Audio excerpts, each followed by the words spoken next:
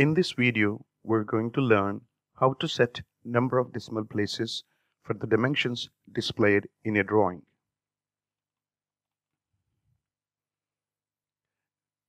Select a dimension.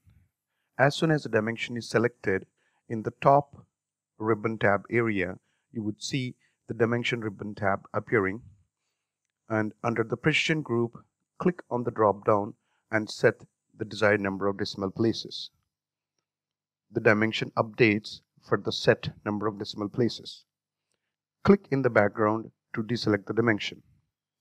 To set number of decimal places for multiple dimensions in a single step, select the dimensions by holding your control key on your keyboard and then set the number of decimal places. Click in the background to deselect the dimensions.